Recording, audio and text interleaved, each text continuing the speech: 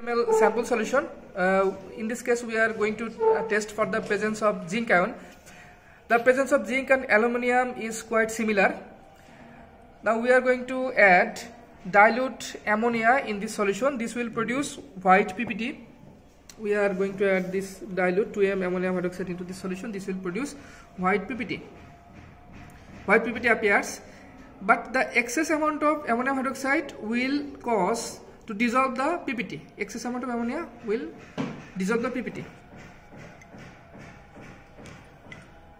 PPT dissolves. This is an indicative of the presence of zinc ion. Remember that the PPT didn't dissolve in case of aluminium when ammonium hydroxide was added, but in case of zinc ion, the PPT which appears due to the presence of zinc ion by the ammonium hydroxide dissolves when excess amount of ammonia is added.